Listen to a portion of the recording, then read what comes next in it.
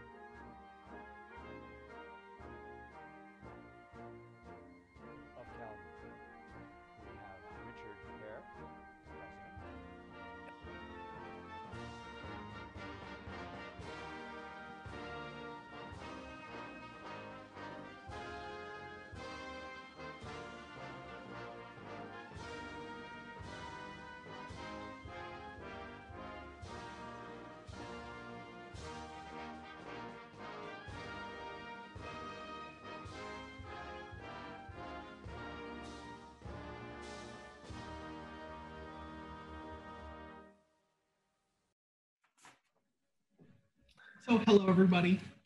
Welcome to our first speaker of the season. My name is Vincent St. Pierre. I'm the membership chair for the Canadian Club of Calgary. So let's do some quick housekeeping before we begin. Thing number one, we're on Zoom. This is our chosen platform for the series for at least the beginning part of the season as we work through COVID-19. So you'll note there's several different options on your screen. Depending on if you're on, say, a mobile phone, PC, iMac, or if you're on the Chrome version of Zoom, there's going to be different placements for most of the buttons. But I'm going to highlight two important buttons. Right at the bottom, if you're on a desktop, or right at the top if you're on the mobile, there are the Q&A function and the chat function. We'll be having a Q&A section later, so I hope you will take advantage of that. You can also send a chat message to all the panelists right at the bottom. So one moment, I'm gonna pull up my PowerPoint slide. Okay, good morning and welcome to our first Canadian Club Zoom luncheon. I would like to start with our reflection. This was written in 1869 and I think it could have a lot of value today.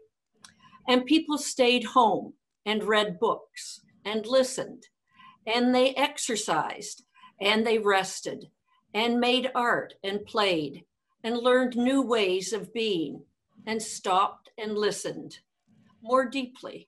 Some meditated, some prayed, some met their shadow. And people began to think differently, and people healed. And in the absence of people who lived in ignorant ways, dangerous, meaningless, and heartless, the earth also began to heal. And when the danger ended and people found themselves, they grieved for the dead and made new choices and dreamed of new visions and created new ways of living and completely healed the earth just as they were healed. Thank you. That was from 1869 and it can be relevant today. Thank you.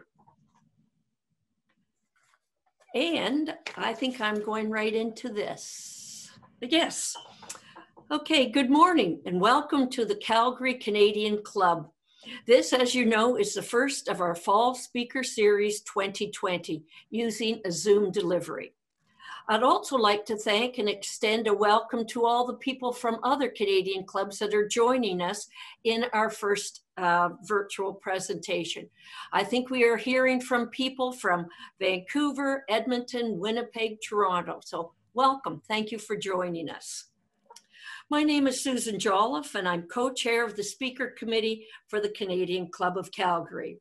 And I'm pleased to introduce today our speaker, Dr. Ted Morton, on the topic, Alberta at a Crossroads, the status quo must go. Dr. Morton received his BA from the University of Colorado and his MA and PhD from the University of Toronto.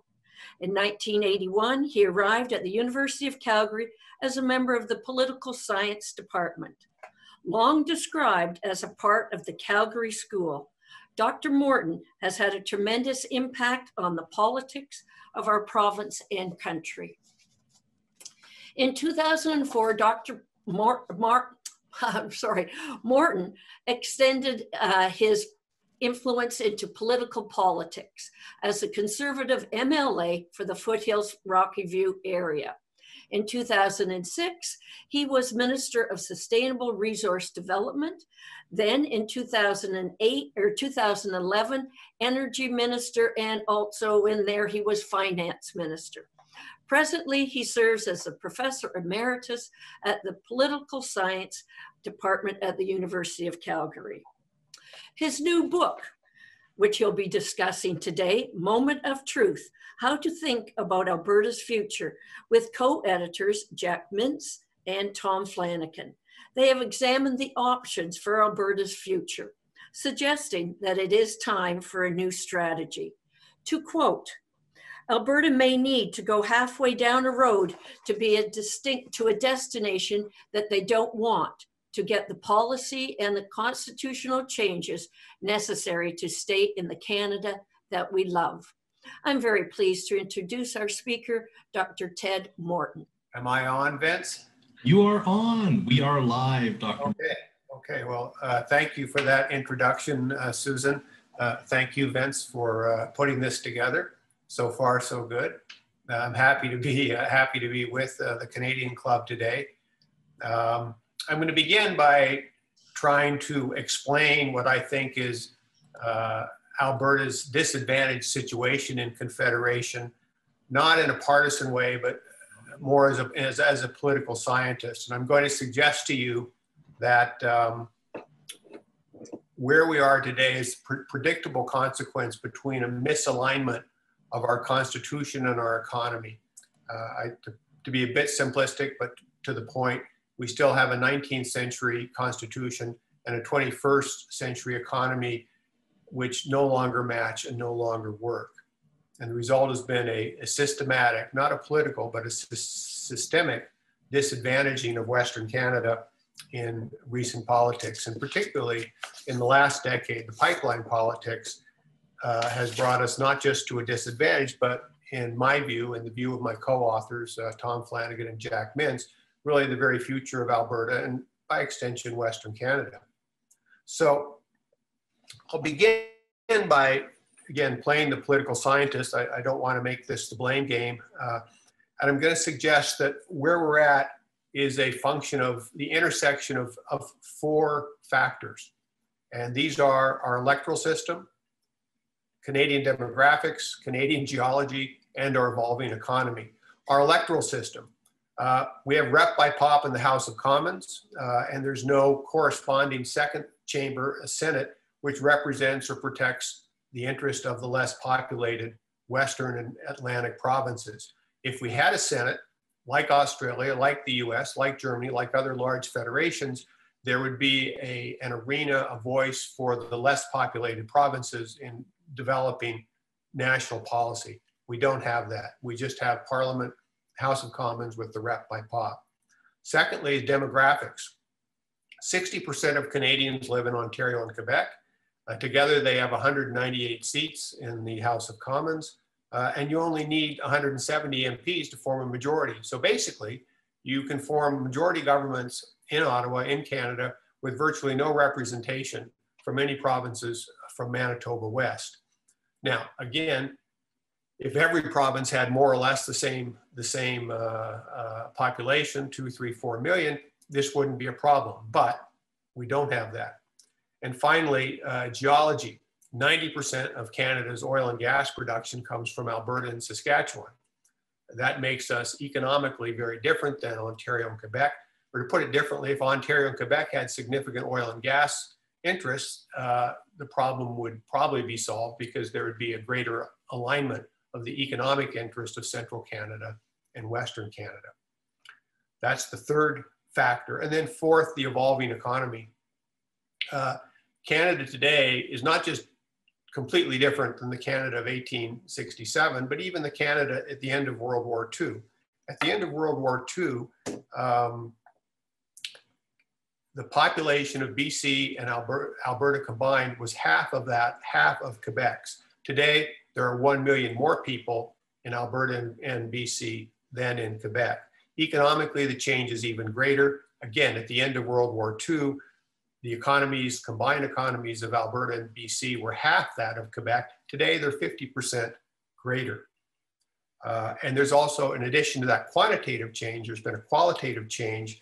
Historically, as we all learned in high school and maybe college or university when you started, in the old Canada, most trade was on an east-west axis. That's why building the railroads was such an important national undertaking. Today, that old economy has been replaced by a north-south economy. I think these statistics will startle many of you. Today, every province except Manitoba exports more to the United States than it does to the entire rest of Canada. And collectively, our exports to the United States are 50% more than our exports to each other. So there's not just been a quantitative change in our economy, but a qualitative change. So again, we have a constitution that's framed on how Canada was in 1867, and we have an economic and social reality today that's completely misaligned with that constitution. So where do we begin? I'm sure all of you think I'm going to take us right to Quebec. I'm not. Let's go to Italy and Spain to begin. Great places. I'm sure many of you have been there. In the time of COVID, I guess we can't go there, but we all hope to go there again. Why do I want to take you to Italy and Spain? Well, in addition to being beautiful, they also have an interesting parallel to what's happened in Canada in the last 50 years.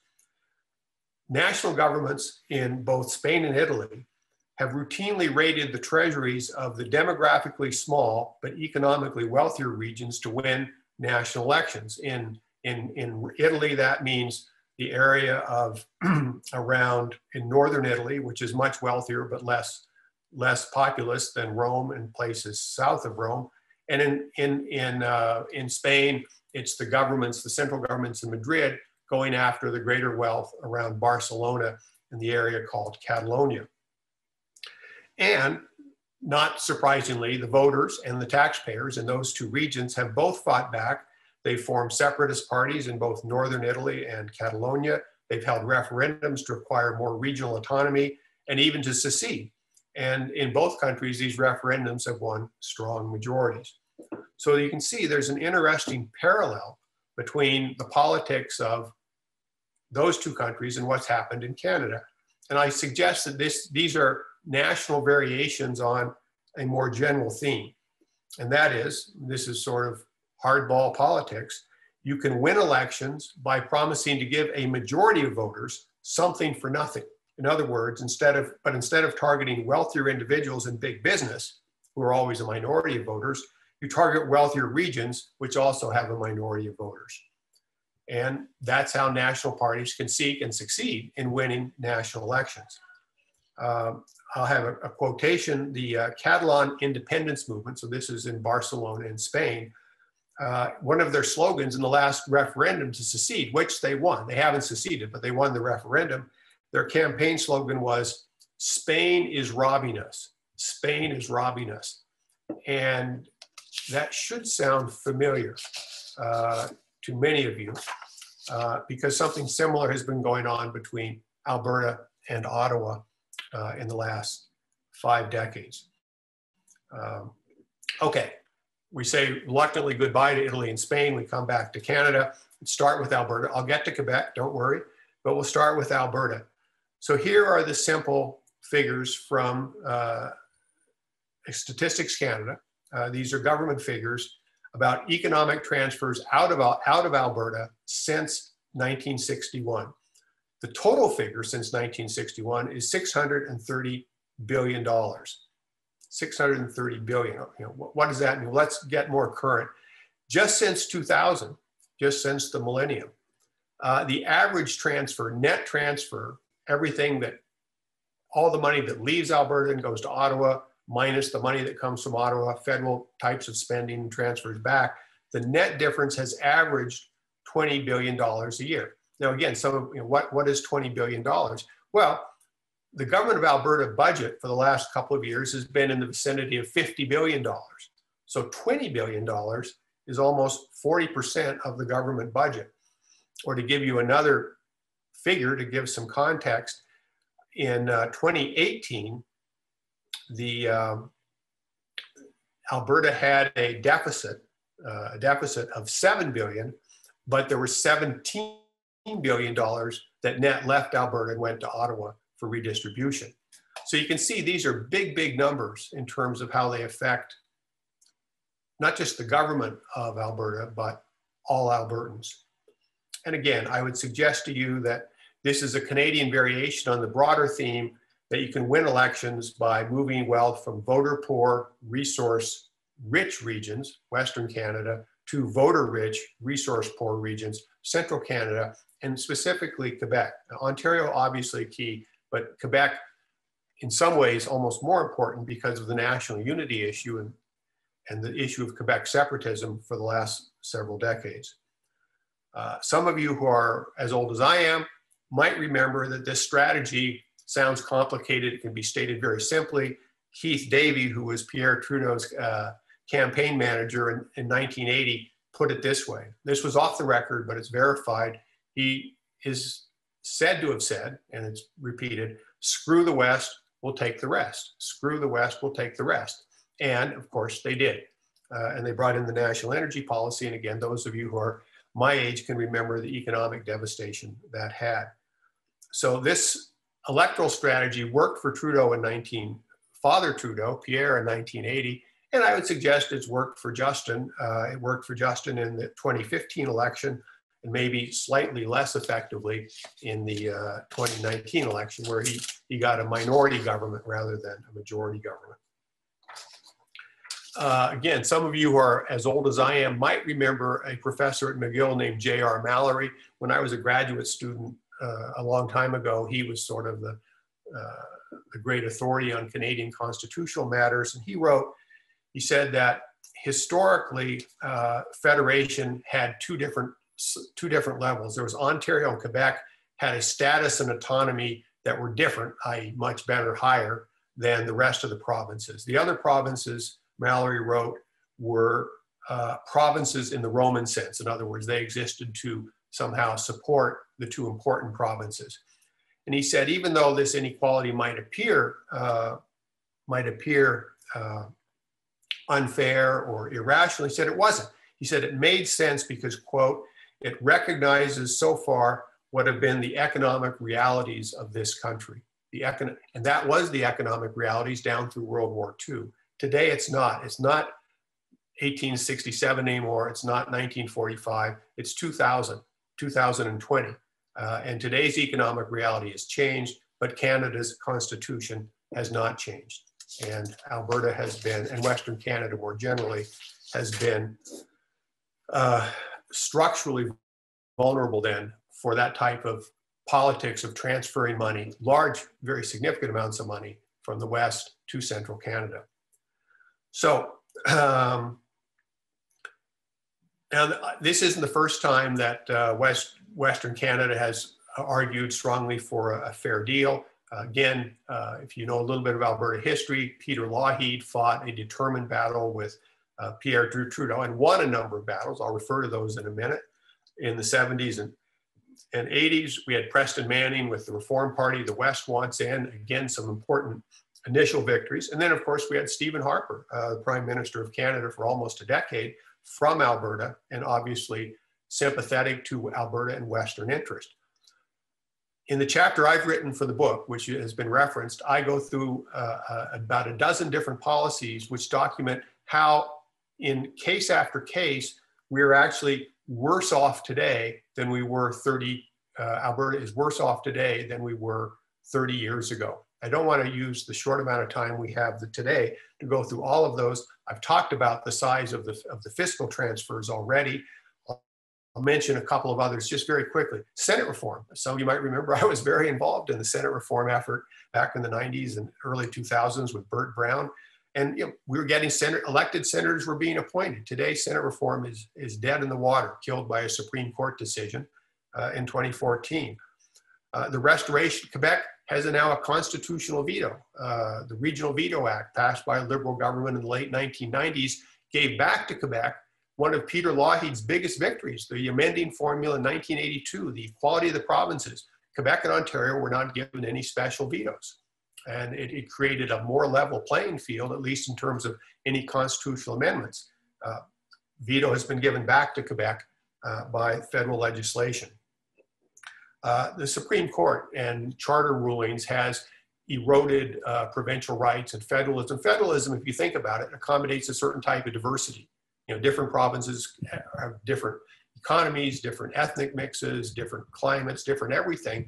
And federalism recognizes that and allows for a large amount of local, regional self-government. A Charter of Rights is different. A Charter of Rights is one size fits all. So there's a natural tension between those two. And the Supreme Court has been very aggressive, or certainly energetic, in exercising its veto power over provincial statutes.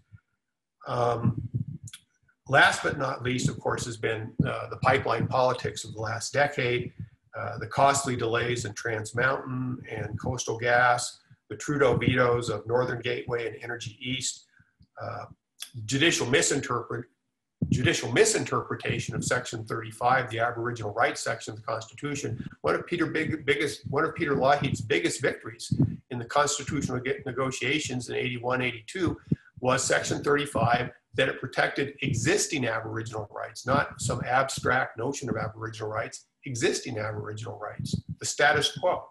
But the court has ignored that, instead read in the duty to consult. The words duty to consult don't even appear in Section 35. Anyhow, that then has fueled and led to this totally unprecedented coalition, the coalition that uses litigation, lawfare, to delay, and all of you who are in the business world know time is money and delay cost, to defeat the building of new pipelines in Canada. And this death by delay strategy, even more troubling, has been large amounts of funding coming in from outside of Canada, mainly the United States. And again, the Trudeau government doing virtually nothing about it because it fits into what their energy/environment climate change policy has been. The result has been, and again, everybody in Alberta doesn't just know this, we see it, we feel it, you can see it on the streets, you can see it downtown, the collapse of the Alberta economy. Now, oil and gas prices collapsed because of market reasons in 2014, 2015, but then there was a recovery until COVID came. And from 2016 up until February of this year, all of the oil and gas economies in the states south of us did very, very well, whereas again, we know in Alberta, there's been a complete collapse and an exodus of capital. Not only have all the American companies left, even the Canadian companies have left. TransCanada has taken Canada out of its name. It's now TC Energy. In Canada used to be the largest largest Canadian-owned energy company in Canada. Now it calls itself Oventive, and it's headquartered in Denver. You never even know the Canadian connection. So the companies that have survived, and this is true for lots of the service companies too, have moved their investment in their business south of the border in order to keep going. Those who haven't, gone a lot of them out of business, resulting in unemployment that you're all familiar with. Okay, we're back in Canada. That's Alberta. Quickly on Quebec. I won't go through the details here. Let me just say the weaker Quebec has become economically, which I've walked you through already, the more powerful it's become politically. And of course, you all know why. The separation threat, the separatism threat of René Lévesque and the Separatist Party in Quebec has basically been the single most enduring dominant issue of national politics in my adult lifetime, from the 70s on.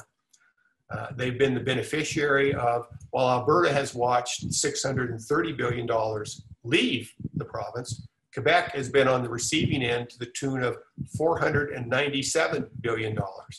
$497 billion in equalization and transfers since 1961. Today, in today's world, 2 out of every $3 of the equalization program, which has a budget of about 19 or $20 billion, 2 out of every $3 go to Quebec. Is this just by coincidence? No. It taps into the view that no price is, particularly for the Liberal Party, that no price is too high to keep Quebec in separation to defeat the separatists. And we've seen this in national politics. We've had Liberal governments for 4 of the last 6 decades. You know, think of all prime ministers, again, in my adult lifetime, Trudeau, Mulroney, Chrétien, another Trudeau, with the exception of Harper, and 6 months for Joe Clark, everybody is from Quebec.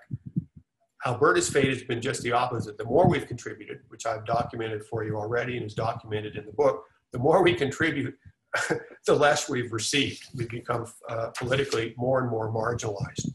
So that's the status quo. That's the direction we're headed in, documented in the book. So what's the path forward? In the book, we identify 3 options. Very quickly, I'll call one is more Alberta in Ottawa. Secondly, less Ottawa in Alberta. And then third, of course, separation. The first preference, more Alberta in Ottawa, are reforms that would give Alberta and the West, and actually Atlantic Canada as well, more influence in the policy process in Ottawa. First and foremost, of course, would be some sort of meaningful Triple E Senate reform, equal, effective, and elected. Supreme Court reforms. Quebec and Ontario have guaranteed seats on the Supreme Court. No other provinces do. And again, Supreme Court justices are chosen by the Prime Minister and the Justice Minister. Why shouldn't they be chosen by provincial premiers in order to get that diversity of regional views and regional interests in the discussions around the interpretation both of federalism cases and charter cases. That would be our first choice. Also a national C to C infrastructure corridor. As far as Senate reform and the Supreme Court goes, we don't think any of those are likely to happen. Again, because of Supreme Court decisions that I won't go into, the Supreme Court has basically constitutionalized reforms to either the court or to the Senate and has made piecemeal reforms, the type that Stephen Harper was trying to do as Prime Minister back 5 or 6 years ago. It's made those impossible. Now you have to have a constitutional amendment to change the court or the Senate. Quebec has a veto. It's not going to happen. So our first preference, increasing the influence of Alberta and other provinces in Ontario, we don't see as realistic. Our last preference, our least favorable one, is separation. But you must remember that because of the Supreme Court decision in the 1998 Quebec secession reference, and then the Clarity Act, the piece of legislation passed by the Chrétien government after the Supreme Court decision, does create a pathway to legal secession. It was created, I think, with Quebec in mind, but it's there for any province. We think that possibility is possible in theory, problematic in practice. I think it's obvious there would be multiple short-term risks, great political instability, lack of investor confidence in Canada. Some of us remember what the constitutional politics of the 1990s were like, when our dollar was when it went down to 61 cents, the so-called Northern peso. Not good for Alberta, not good for Canada. And also, each of the authors, myself included, are proud of Canada's history, proud of Canada's achievements, and we agree with Peter Lougheed. A strong Alberta makes for a strong Canada. So that's why separation is our least preferred, but we don't rule it out. We don't rule it out. And one of the contributors to the book, Derek Burney, some of you might remember Derek Burney. He was our ambassador to the United States in the 1980s. And he's continued to play a pivotal role in Canada-US trade issues and since then.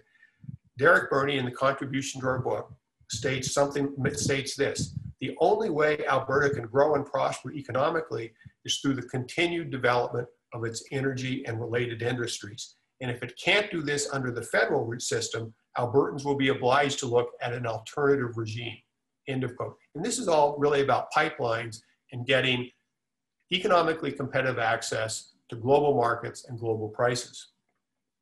Without that, the policy-induced recession of the last 4 years will become permanent, and Alberta will not just not grow, it'll shrink, and both Calgary and Edmonton run the risk of becoming 21st versions of Winnipeg, cities that the economy has left behind. Certainly for us, and we think for most Albertans, that option is not acceptable, or that future is not acceptable. So our recommendation then is option 2, more Alberta, less Ottawa. In other words, reducing Ottawa's influence in Alberta by the government of Alberta taking over a lot of the programs that are currently run by the federal government and having them run by the government of Alberta in Alberta for Albertans. And you'll recognize these because most of these are in Jason Kenney's so-called Fair Deal or Alberta Agenda list of reforms that he announced last year. So this is moving out of the Canada Pension Plan for an Alberta Pension Plan, ending our contract with the RCMP and doing a provincial police force, taking over the collection of personal income tax. Alberta collects our own corporate income tax already, so we extend that to create the collection of personal income tax. Use the Section 33 with notwithstanding clause when Supreme Court decisions cancel policies that Albertans and the Alberta government support. Peter Lougheed fought very hard for the Section 33 notwithstanding clause. It would be very appropriate for an Alberta government not to be reluctant to use that when Supreme Court decisions are clearly contrary to the interests or the wishes of Albertans. Now, 3 points about these reforms, the Alberta Agenda, the Fair Deal. None of them are radical or unconstitutional. Ontario and Quebec do each of them already, or one or both of them each already. They would decrease the influence of the federal government of Ottawa in the lives of Alberta, and each can be done unilaterally. Each of those can be done unilaterally without the consent of Ottawa or other provinces. So they're doable. They're not radical. They're being done by Ontario or Quebec already, and they can be done unilaterally. Now, we acknowledge that these reforms may not reduce the systemic vulnerability that I've described in the first part of my talk today, but we think the alternative of just continuing down the same path, the status quo, the risks there are much, much worse, as I've explained. And we think these reforms would create a certain amount of leverage, the leverage that Alberta needs to persuade the rest of Canada, particularly Ontario, that to take the threat of Western separatism seriously. We've been making the case to Ontario and the rest of Canada for fairness and reason for the last 30 years. That strategy has not worked. I think there has to be, if you like, a realpolitik that if you don't address these issues that threaten Alberta's future, we will take matters into our own hands. Okay, three thoughts to end with, or to leave you with and to think about. First, if Quebec had been treated the way Alberta has been treated, they would have separated long ago. There's no question about that. Perhaps more importantly, if Alberta had the opportunity, if we had the opportunity to renegotiate the terms of our current association with Canada, we would never agree to the current terms with the $20 billion a year prior to this year, $20 billion a year net flowing to Ottawa to redistribute to other provinces, and especially to Quebec. Now, this does not mean that Western Canada should secede, but it does mean making the rest of Canada understand that for Alberta, and really I think it's all of Western Canada, the status quo is just as unacceptable. And there's lots of room between these two extremes, between the status quo and separation, to get a fair, more balanced deal for Alberta and Western Canada. I'd end with, I've already said once, Peter Lougheed used to say, a strong Alberta makes for a strong Canada. Canada without Alberta would be much weaker, but Alberta without Canada would be weaker too. So but I think it's up to the next generation of leaders, and I've checked out, I'm retired now, to take these issues seriously, challenge the status quo, and work for a new and better and more fair deal for Alberta and all of Western Canada. Thank you. That's it, Vince. You can cut me off. And I hear Dr. So just give me one moment. I have to bring our President German onto the chat. And hello, everyone. Perfect. Hi, Vincent. Hi, everyone. Thanks for joining us for this event. Thank you to Ted Morton and Dr. Morton for highlighting the risks of continuing down the current path. It was an awesome speech that probably was an eye-opening event for everyone who participated. We hope that your talk today has inspired some conversations on the Zoom call. Now that we're able to, we're going to open up the floor for some questions and answers. So I'll pass it off to Vincent, our membership chair, to help facilitate and also help explain how this is going to work. Hi, everybody. My name is Vincent. Let's go forward with some housekeeping. Same as before, as previously mentioned at the beginning of this session, we're doing a Q&A. So we've had some submitted questions. We've had some folks come through the chat. The preference is to send in your question through the Q&A feature on Zoom, so we make sure we don't miss anybody. And but before we get to that, and as folks fill in their questions, I have some pre-prepared ones. So Dr. Morton, you have a book on sale. You know, as mentioned earlier, you're announcing publication of your latest book. Where can we find this book should we want to purchase it? Okay, well, you can save yourself some money, first of all, probably by reading some of the excerpts out of it that have been published in the National Post, I think starting on last weekend and then again yesterday and again today. So you can, I think if you can get on Google, you can find some of that and see if you want to read it. But if you are interested, it's being published by Sutherland House Books. It's a new publishing house in Canada. Ken White, you might remember Ken White. He was the founding editor of the National Post back in the 90s. Yeah, there it is, Sutherland House Publications. I think he went on to be the editor at Maclean's and several other Canadian magazines. And now he started his own publishing house in Toronto. And so there is we just Google Sutherland House Books and you can order it there. Or I've been told it's available at Indigo bookstores as well. Fantastic. So Dr. Morton, as we get more questions added in, so you're speaking to the Canadian Club. We happen to be fans of Canada and keeping it whole.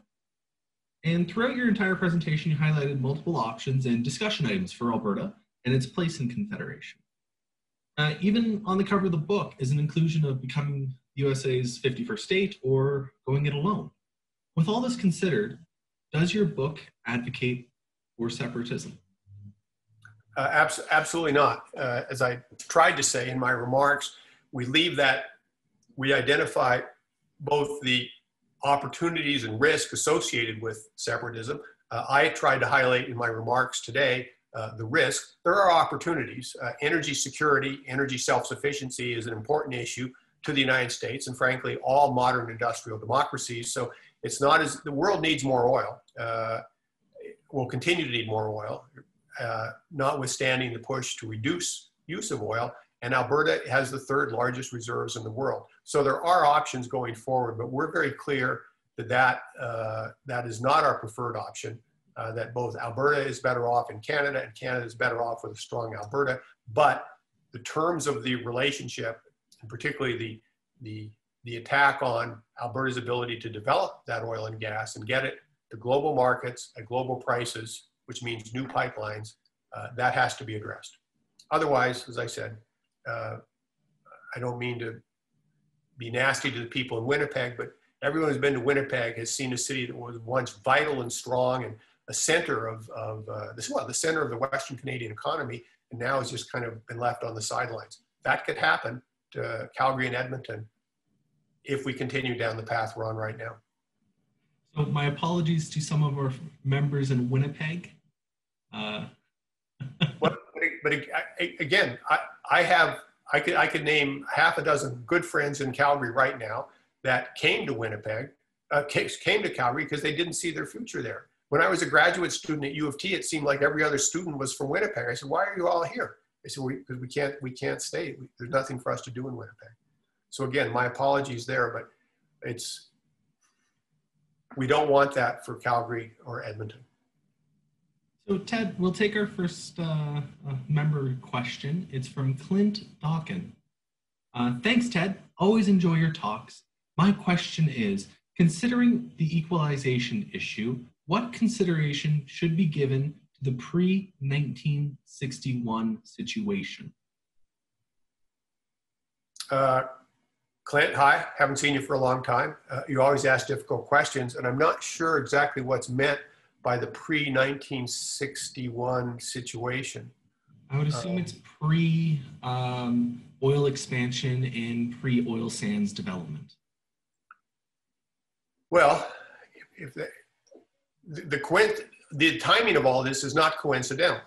We all know that Leduc number 1, 1947, in one decade, Alberta went from being the poorest province in Canada to a more self-sufficient, and by the 1970s, 1980s, the wealthiest province in Canada. And it's been driven by oil and gas production. And so that has certainly benefited Albertans. I would never have ended up in Calgary. Most of our friends many of our friends in Calgary would never have ended without that tremendous economic growth that drove. But as I've tried to summarize today and is documented quite clearly in the book, that coincides then with a more and more aggressive use by Ottawa, and specifically the Liberal Party, through various different taxation regimes and policies, move money out of Alberta for redistribution in so-called have-not provinces, but most specifically Quebec, because of the priority for the Liberal Party that no cost is too high to keep Quebec in confederation. And I think I'm one of a growing number of people who aren't willing to accept that, particularly if it means the destruction of Alberta's future. And I don't think we should have to pay Quebec to stay in Canada. That, to me, that no longer makes sense. So thank you, Dr. Morton. I doubt that answers Clint's question, but it's the best I can do. Well, Clint, if it doesn't, feel free to send us an email afterwards and we'll chat with Dr. Morton and get you a more fulsome answer. Next question is from Michelle Scannell. Do you still think it is a good idea to change the police force oversight to Alberta, considering what happened in Red Deer? I assume she's raising the issue with the anti-racism and the anti-demonstrators that came through Red Deer over the weekend. Yeah, that was terrible, and kudos to our new Justice Minister and to the Premier, who have both very strongly denounced that and said it's unacceptable. It's not acceptable to Albertans. So I think a response from Alberta Police Force that reported to Ottawa, to Edmonton, would be just as strong as the RCMP response. And I've spent a lot of time in rural Alberta. I had lots of friends and political supporters in rural Alberta, and they have not been well served by the RCMP. If you to serve in the RCMP, first of all, to advance, you have to become bilingual. That most Western Canadians aren't. And almost as important, you have to be willing to move around. And there are an awful lot of young men and women in Alberta that would be happy to be in the RCMP, to be policemen and policewomen, if they could stay in Alberta. But under the RCMP, you have to be willing to be moved around.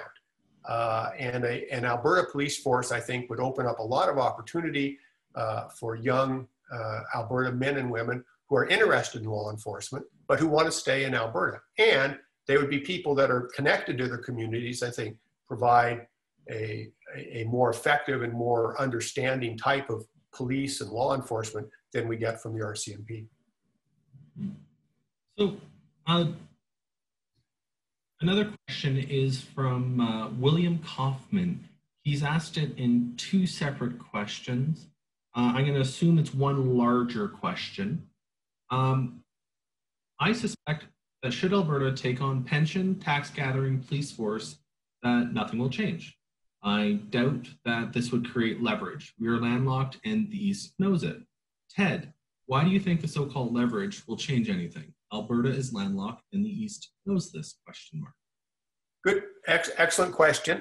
And I'm happy to report that that very question is addressed at length in the book, in a chapter of the book, the chapter written by Jack Mintz. And again, I think most of today's participants recognize Jack Mintz, very senior Treasury, born in Alberta and raised in Edmonton, went on to be one of the most important people in the federal finance department, then in Toronto, head of the biggest economic policy think tank. So, and then Jack, of course, came back to Alberta about a decade and a half ago to start the School of Public Policy. So Jack is a man who has lived all across Canada and who, again, consults and travels globally. And his chapter documents very clearly that the landlocked argument really doesn't hold that much water. There are a number of very, very affluent countries, some of them in Eastern Europe, Switzerland, that are landlocked as well. And given trade arrangements, regional trade arrangements do very well, notwithstanding that. And again, particularly on the oil and gas sector, the United States has both economic and strategic interest in maximizing energy security, not to have a repeat of the 1970s. I don't care whatever party occupies the White House and Congress in the coming decades, energy security for both economic and policy reasons, economic and strategic reasons will be important to the United States. And so I think, very good question. Go read Jack Mintz's chapter in our book for a good answer. It's always a good answer when you can refer to the book that you have on sale. Fantastic, Dr. Morton. So we have another question. It's from a former board member of the club, Mr. Roy Goodall. As an Albertan and a Calgarian, I share your economic and representational concerns about the federal and provincial level. As a Calgarian, I believe we are underrepresented in the legislature. We send too much money to our provincial government and receive too little in return. To our provincial government? To the provincial government. I think he's speaking to the sort of urban-rural displacement and also, inside Alberta. Yeah, inside Alberta. And what are your views on the creation of independent city-states within Alberta? I assume he's trying to talk about the concept of city charters, which the current government sort of put to the side for the moment. Yeah. Charters, and how could that solve our issues? It's a good question. It's an interesting question. Again, the economic basis of this province has shifted in a significant way from rural agricultural and forestry interest to oil and gas, urban interest, financial interest, services, and so forth. I think the answer is, again, if you look at the changes in reapportionment, the distribution of seats between urban and rural Alberta, every time we do that, and I think it's every decade, the number of rural seats goes down. And if you look at the size of the rural districts in Alberta now, they're huge, not easy to represent. So I think the electoral system has reflected the demographic and economic changes that the question raises, and does so in a way that is satisfactory, I think, to most people. We have a question that came out of the chat from David Sheriff Yadley.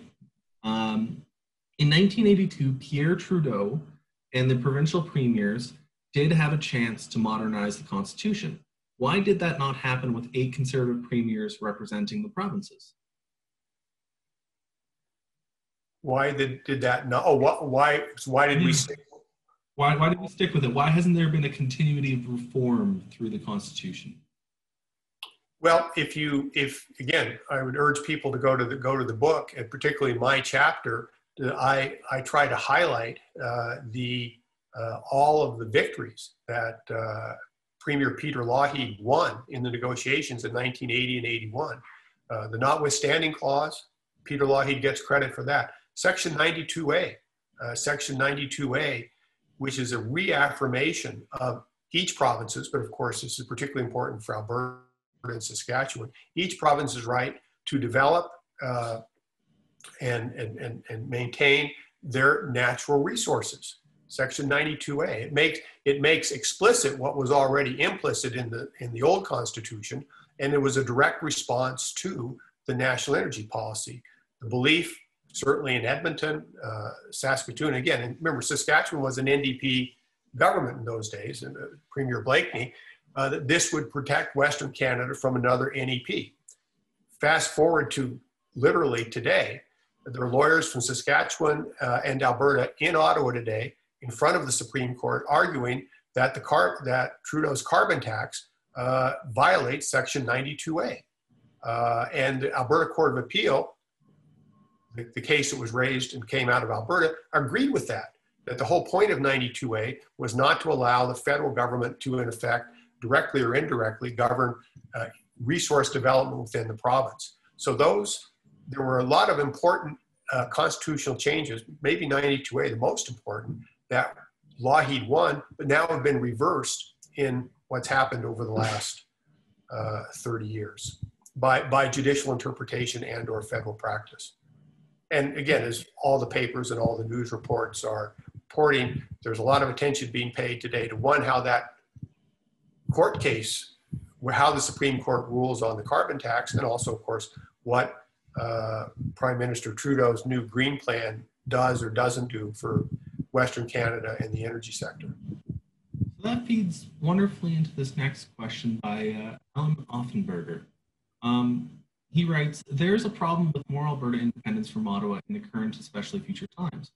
How does one cope with the inevitable decline in the use of fossil fuels and therefore the economic underpinning of the province? It seems to me a single Western province do well relying on natural resources. It may be more effective to negotiate new arrangements as a collective, BC, Alberta, Saskatchewan, and Manitoba. So how does one cope with the decline in use and the economic impact of having the economic underpinning of the province through natural resources? If I understand the question, I would concede right away that a separate Alberta is more vulnerable to the problems the question raises than a Buffalo, a Western Canada of BC, Alberta, and Saskatchewan, again, because of the greater diversity and size that would bring to the economy. In terms of economic diversification in coming decades with the inevitable decline of oil and gas, I'd say two things. One, I think economies can deal with gradual decline of one sector, but rather than in an abrupt decline. What we're in right now is a decline, a complete collapse since 2015, and the election of Justin Trudeau and the Liberals. That has, as I said, created economic devastation and job losses and home losses, everything that goes with that in Canada, in Alberta and Saskatchewan. At the same time, places like North Dakota, Wyoming, Colorado, Texas are prospering because there's still the demand there. Over time, will renewables and alternative fuels gradually displace hydrocarbons? I think they will. I think, but again, Alberta, but even more so, Western Canada is well placed to do that.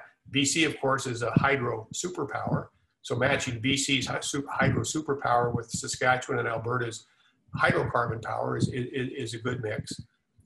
So again, I think over time, that issue can be addressed, and it would be addressed more effectively with what some people have called the Buffalo, a Western Canadian republic, or I don't know whether it'd be a republic or still a crown, still the British part of the British system. But the broader, larger, more diversified economy, I think, addresses those issues. So, Dr. Morton, we're going to lead out with two last questions. One is coming from Susan Jolliffe, our speaker's chair. Good. Thank you. I forgot to thank Susan and Sally for helping to organize this. So. They're pretty amazing. They are the straw that stirs the drink. None of this happens without them. You just remember to listen to them, Vincent. So her question, and I'm going to slightly adjust it. So right now, there is a political discourse surrounding a conflict between Alberta and environmentalists of both an international and local nature, and it being fundamentally based on this oppositional politics. One element of this has come out with the Canadian Energy Centre and the panel that's currently being led by Mr. Steve Allen, looking to foreign influences coming from various environmental efforts. So with that context and with that work going on, how do we best deal with the concerns of environmentalists, both at home and abroad? I'm getting phone calls while I'm trying to listen to you. I apologize that I didn't have that off. That's a really important question, a really good question. I think one that I don't have enough time to answer. There was a column, I think either in the Weekend Herald or yesterday's Herald,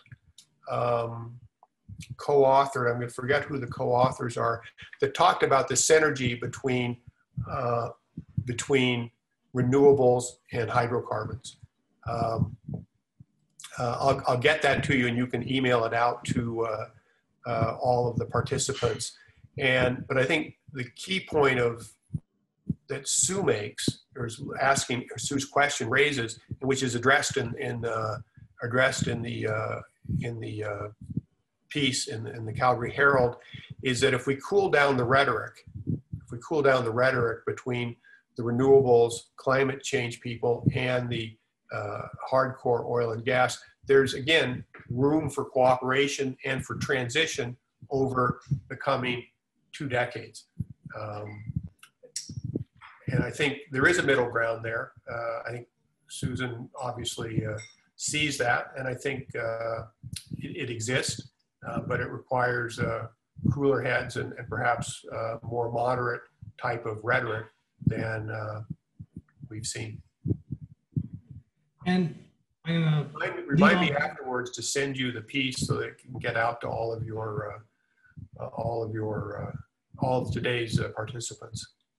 Fantastic. We'll also be circulating around the editorial you had posted in the Financial Post. So I'm going to lead off with, finish off with this last question. We're going over time just a smidgen. So it's been, so the National Energy Program happened about 10 years before I was born.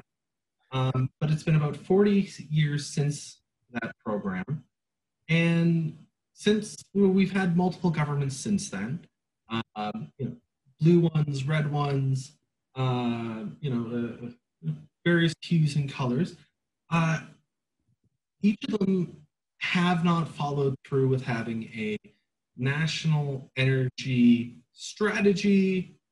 Doesn't have to be an NEP, it could be anything else, of some form to not only advocate, but support and further the interests of the energy sector and the broader, context of, the importance that rely on it for the last 40 years. Why has there been a consistent struggle for that method, approach, and support to occur at the national stage? So in other words, why has there been a policy void? Why has there been this void? Okay, again, probably a good answer would require more time, but I think in part because jurisdiction, the legal authority to develop resources is clearly divided explicitly, particularly since Section 92A was put in the Constitution. Thanks again to Peter Lougheed. The primary jurisdiction responsibility rests with the provinces, but of course, federal government, Ottawa, has the responsibility to regulate and to govern trade and commerce, Section 91(2), right, of the Constitution. And the two overlap because obviously oil and gas is involved in trade. So there's overlapping jurisdiction. So there's, let's just say, a real opportunity for conflict. And I would say this, for the first decade or maybe even 2 decades after the NEP kind of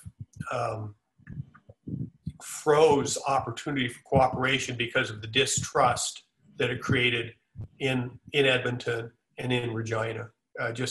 It kind of poisoned the well, and there was very little interest in sharing or doing anything with Ottawa. So that would explain maybe 20 years of no national energy. And then in the last decade or so, of course, we have the intersection of significant growth in Western Canadian oil and gas at the same time that the climate change and carbon emissions have emerged as a major issue. And again, those two are, if not in conflict, they're in tension with one another. Any reasonable person would concede that.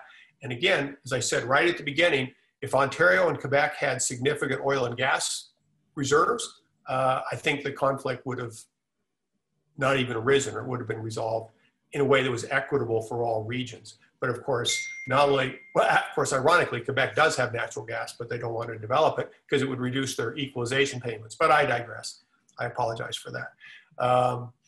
But also, the best tangents are the ones. That's exactly. Kind of tangents. But Quebec is a hydro superpower. Again, partly because, of course, it has stolen Newfoundland's hydro. Again, I digress. I apologize for that. And so, again, when I used to teach federalism and environment, Quebec was the bad boy of Canadian environmentalism because of all of its old, outdated pulp and paper mills that polluted all the rivers and all of its hydro dams. Now, of course, with all the focus on climate change and emissions, Quebec is kind of the golden boy of Canada because hydroelectricity is clean.